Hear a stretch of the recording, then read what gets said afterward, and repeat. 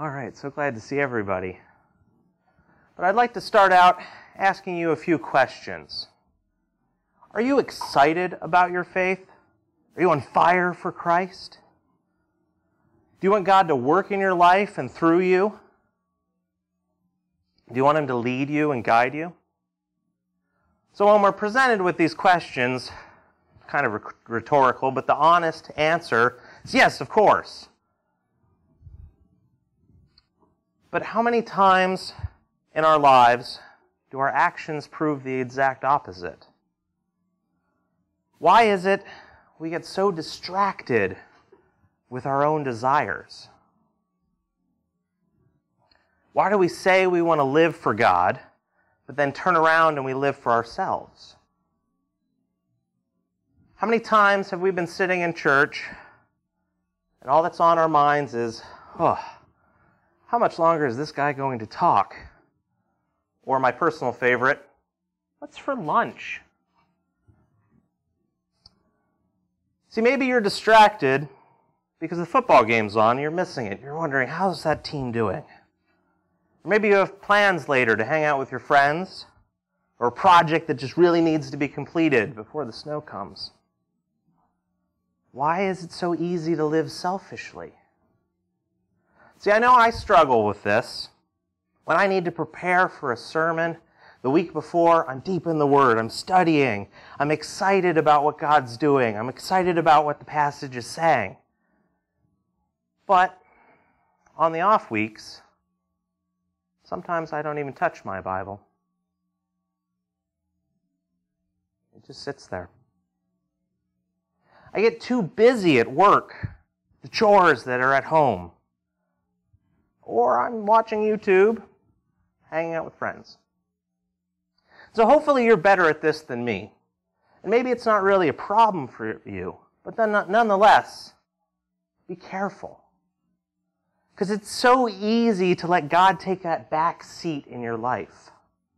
To skip church, for example. I know I struggled with this one a lot.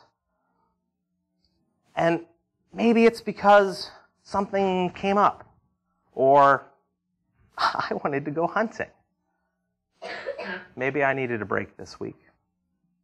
That list, it goes on and on of our excuses. Let's be honest. I've done it. You've done it. We're all plenty guilty of this. And there's been times in my life I just didn't want to go to church. I just didn't want to serve God. And obviously, just because you skip church once, you're not doomed. No, what I'm saying is that it's easy to drift away. It's easy to not let God in control of your life. And it's honestly something that I've struggled with a lot. And I think if we're all honest, we can identify in our own lives parts or maybe a bunch of these things that we've struggled with as well. But today we're in Nehemiah chapter 9. And as we look at that, we see that the people, they're confessing their sins and they're turning back to God. The walls, they've been rebuilt. Jerusalem's looking like a real city finally. We're no longer seeing these walls being built, but rather the rebuilding of the people.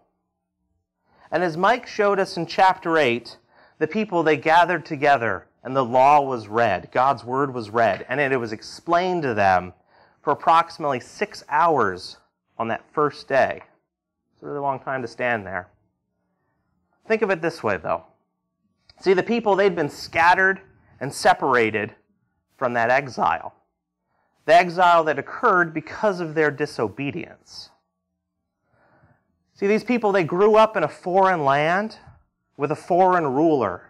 They didn't have the temple or priests to show them the way. And unlike you and me, there wasn't a Bible on their bookshelf. See, many of the requirements of the law, what God required them to follow, were abandoned or forgotten during this captivity. But now we have the people, they're gathered together, and they have the privilege of having Scripture not only read to them, but explained. I think that this would have been a really awesome event. Eye-opening for some, convicting for others. So in chapter 8, It ends with the people rejoicing and the people learning more and more about God. Let's look at Nehemiah 8, verse 18. And it says, "And day by day, from the first day to the last day, he read from the book of the law of God. They kept the feast 7 days, and on the 8th day there was a solemn assembly according to the rule." We start to see a revival in Jerusalem. God's people, they're starting to obey his commands. They're starting to get excited about following God. They had slipped away, but they've turned back. They're turning back to God. And honestly, that's something that's really easy in our own lives, isn't it? To slip away. I can identify with the Israels here for sure. See, I may not go out and make a physical idol that I'm going to bow down and worship to, like the Israelites did once or twice. But where I spend my time shows what's really important in my life. The people now, though, they're turning back to God. They're trying to put him first. And Scripture, it has this type of effect on our lives. See, the Israelites started to follow God and the law, and they started to obey him after the Scripture was read. The Bible can have this huge impact when it is absorbed and taken into our hearts. The Israelites, they started taking the Scripture into their hearts. So this brings us to chapter 9, and it starts off with a slightly bit more of a somber tone. But Nehemiah 9 verse 1 says, "Now on the 24th day of this month, the people of Israel were assembled with fasting and in sackcloth and with earth on their heads." So being presented with the law and having Scripture not only read but also explained to the people of Israel has brought them to an important part in their lives. See, they realize now that they need to fully trust and rely on God. They need to turn to him, and they need to start by asking for forgiveness. So they've assembled with fasting in sackcloth and with earth on their heads. And see, all three of these things were symbols that showed the absolute seriousness of the people and their humility before God. Let's look at verse 2 now. "And the Israelites separated themselves from all foreigners and stood and confessed their sins and the iniquities of their fathers." So the people are separating themselves from foreigners. Seems a little strange at first, but they're not doing it because they think they're better than other people. They're doing it because they want to follow God. And following God means being vastly different than the world. We like to think that the world doesn't affect us, that we can go against those bad influences in our lives, that maybe we can change people. But many times, it's us that are drugged down and changed, isn't it? It's far easier to tear someone down than it is to build them up. And this is what the world can do in our lives. And that is why Israel separated themselves. Not because they were better, but because they wanted to be different. They wanted to live for God, and they didn't want to get drugged down by the world. And if we look at Israel's own history, we'll see how true this is. When they followed God, when they pursued him, when they separated themselves from the practices of the world, they obeyed, they followed God, they stayed true. But when they started following worldly practices, when they let that into their lives, they wandered astray and they disobeyed God. So not only do we see now, though, that Israel, they've turned around, they're starting to follow God, they've separated themselves, they're confessing their sins and the sins of their fathers. So confessing your own sins, that makes sense. When I've messed up, I ask for forgiveness. I confess. That makes sense. But why would you confess the sins of someone else? That's a little confusing, isn't it? See, the people had come from a sinful past. And in a way, they were also guilty of their ancestors' sins because they were participating in similar practices. And that does kind of make sense, though. If you're brought up in sin and you don't know any other way, what is the easiest route to follow? Continue in that sin, because that's all you know. And also, in their culture, it was common practice to glorify their forefathers, glorify those ancestors.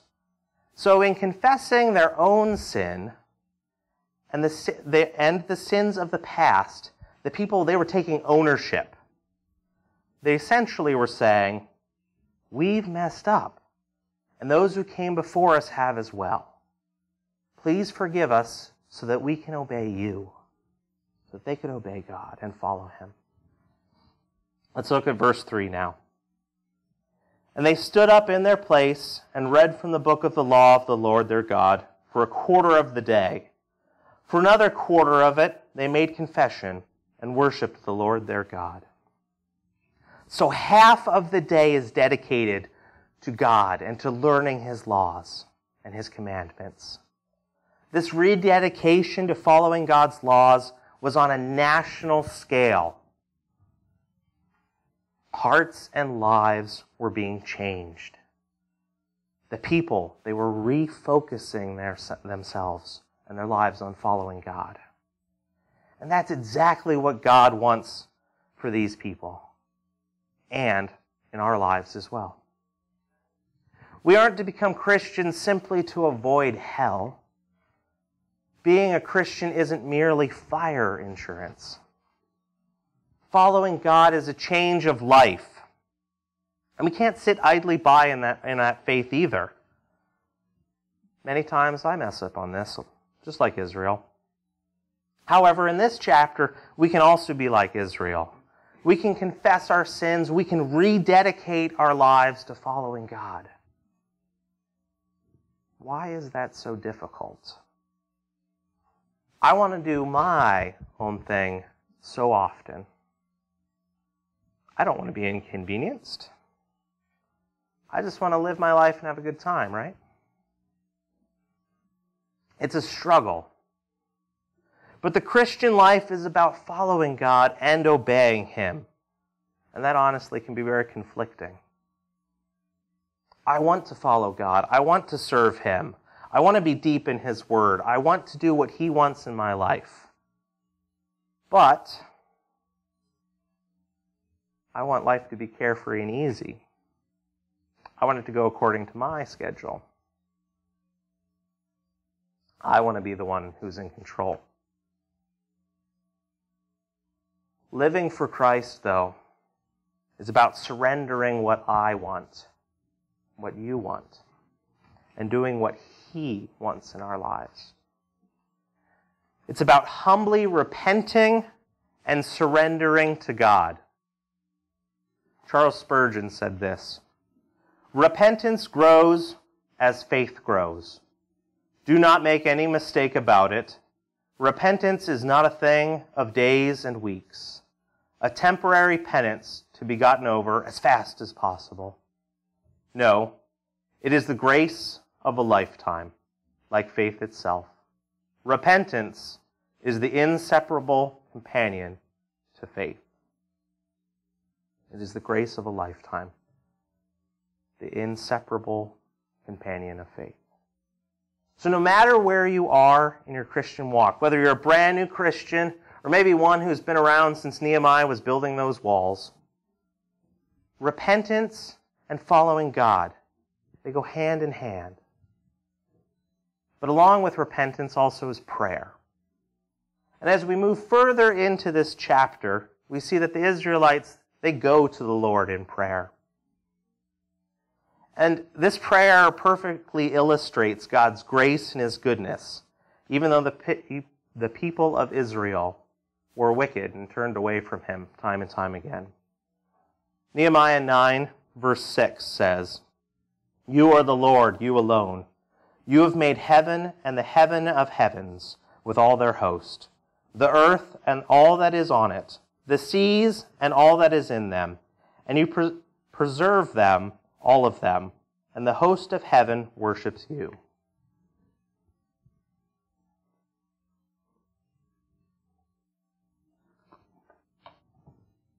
God is great and he is good.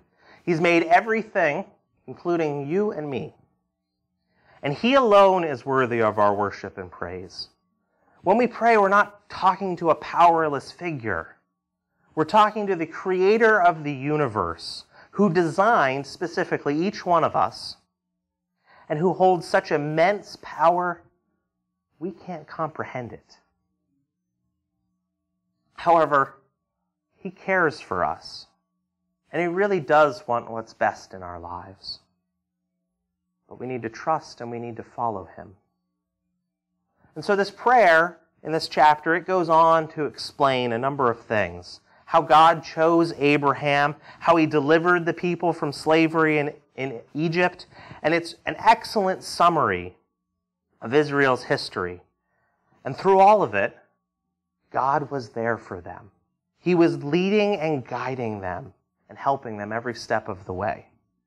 However, if we look at Nehemiah 9, verses 26 and 27, we see that it says this: "Nevertheless, they were disobedient and rebelled against you, and cast your law behind their back and killed your prophets, who had warned them in order to turn them back to you.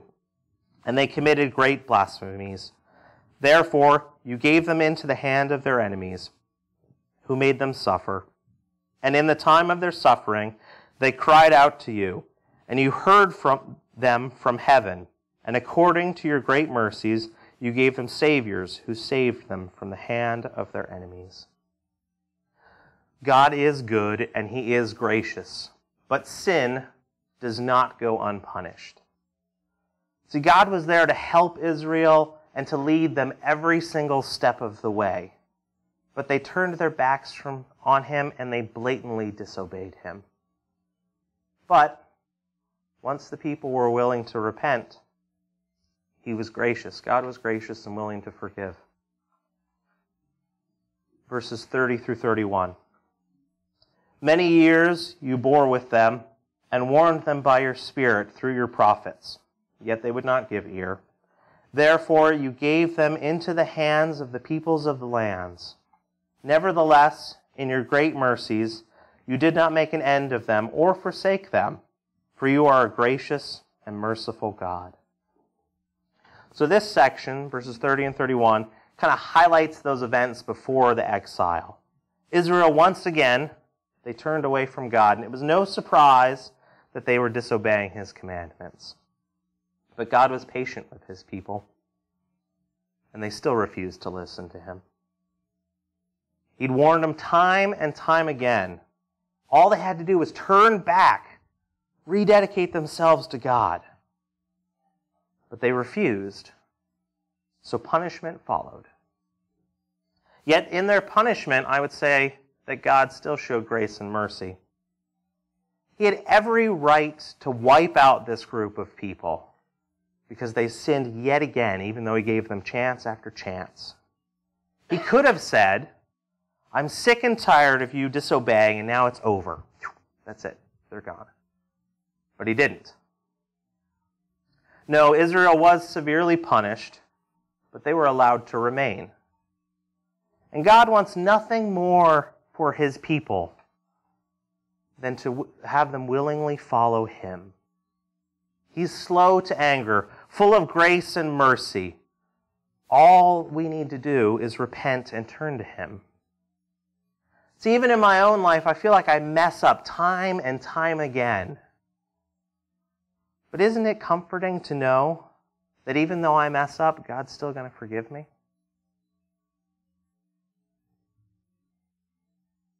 But even though God is gracious and he will forgive us, it doesn't give us a blatant excuse to continue to sin. Paul talks about this very thing in Romans. Romans chapter 6, verses 15 through 16. "What then?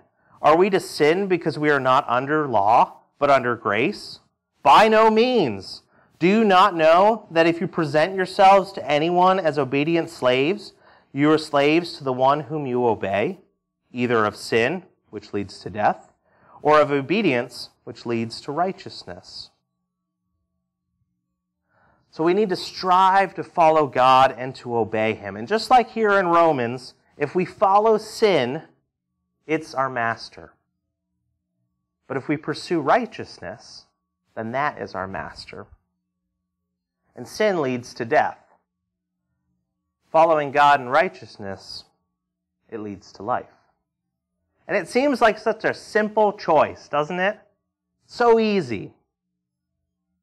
But it may be the hardest struggle that we face on a daily basis.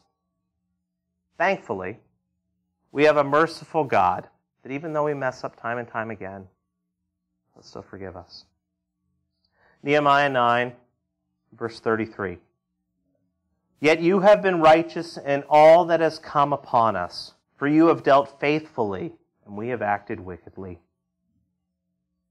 Even though the people, they had disregarded God's law and they had acted wickedly, God remained faithful. And this is one aspect of God that is truly amazing. No matter what happens, He's going to remain faithful, true, just, and many, many, many more attributes. See, God never changes. He's always there for us. We just need to rely on Him. Let's look at verse 38. Because of all this, we made a firm covenant in writing. On the sealed documents are the name of our princes, our Levites, and our priests.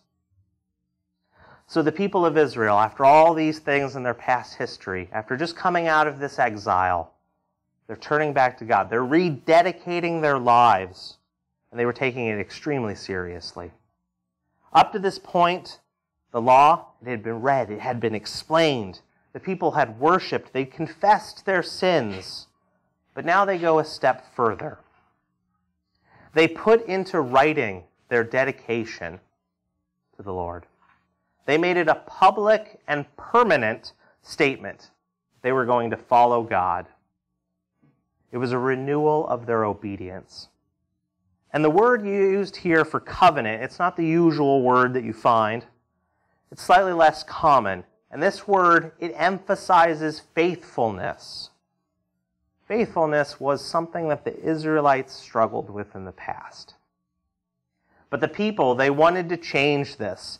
They wanted to be faithful to God, so they made a pledge, a covenant, to prove their dedication and their sincerity. I worked at Victory Bible Camp for many summers, and while I was there, I remember the excitement, the passion for God that you would see. You could see it in the staff, and then at the end of each week, you'd see it in the campers.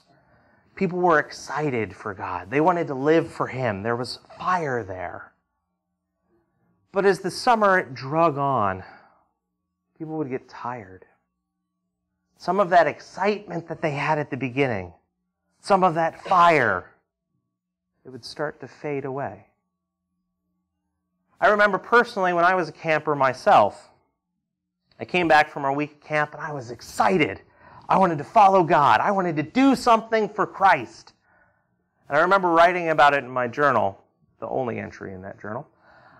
But I wanted to write in it. And I wrote, and I said, I'm excited. I want to serve God. I want to follow Him. I want to do all of these things. I remember that. It was overflowing. I was excited to follow Christ. But as the weeks went by, and I got back into my usual routine, that passion started to disappear.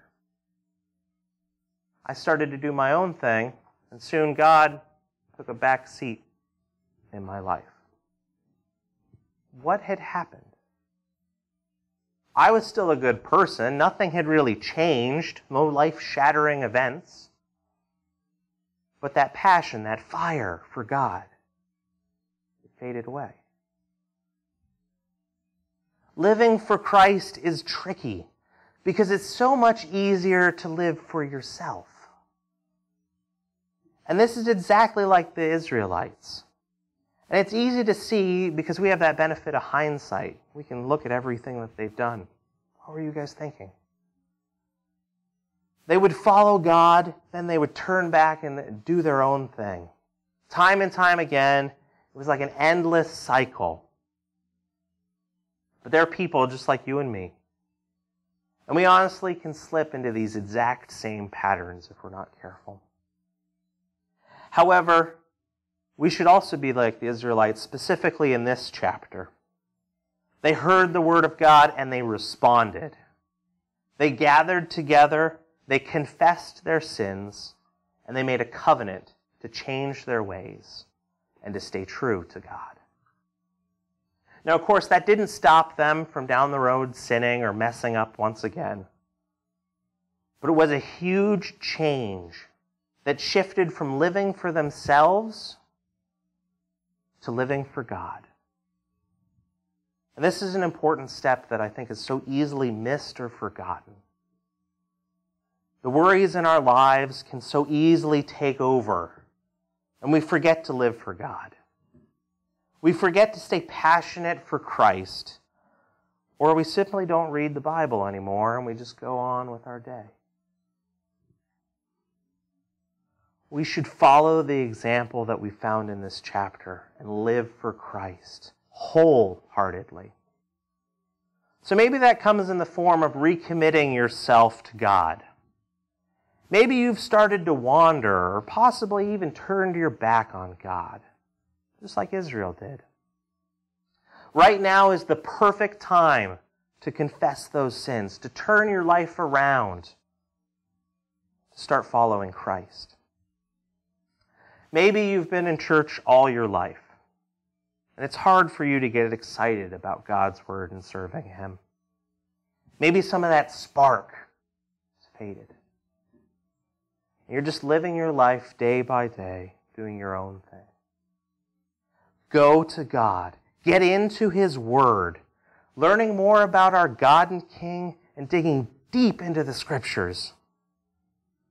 That can help reignite that passion, just like Israel. Once they started reading the law, things started to change. Lives and hearts were changed and moved. And if you find it difficult to get this process started, or you have no clue where to begin, or even how to study the Bible at all, there are people here who can help you. We'd love to help you. Reading God's Word and understanding it can be two completely different things. You can read the words on the page, but it just doesn't ever sink in. But if you understand them, it can sink in. And it takes that studying, that digging into the Scriptures to fully appreciate all that it has to offer. Or maybe you're listening to me right now and you're wondering where all of this is coming from. Maybe you don't struggle with any of this. I encourage you to keep up the good work. But please, use some of that passion to help others, because we're not as good at it as you are. It's so easy to backslide and start relying on yourself instead of on God.